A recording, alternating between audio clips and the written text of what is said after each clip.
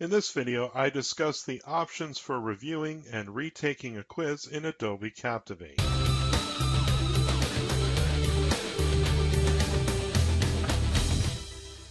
Okay, let's get started here. So, got a question on the YouTube channel today, and very simply, how do you allow users to retake a quiz if necessary? This should be a real quick video. This is just a quick tip. So I've set up a very basic course here, a single slide, one question, which is true or false, and a quiz results slide.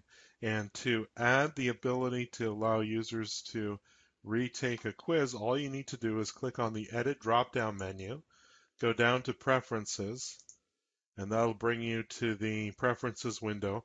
Select the category of quiz, pass or fail, and then you'll see this little section right here called If Failing Grade, Allow User One Attempt. And what this means is with one attempt, there's only one chance to get it right. But if you make this 2 attempts or 3 attempts or 4 attempts or infinite attempts, you have the option of checking off the Show Retake button. And what that's going to do is when I click on that, that's going to add a retake quiz button.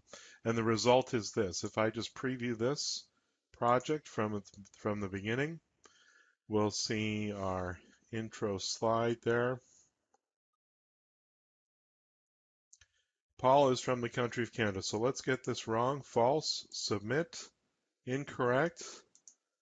So I go on to the quiz results slide. I did not pass. I failed.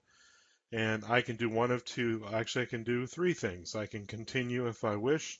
I often will hide this. And I can review the quiz, see where I went wrong, or I can just go straight away to retake quiz.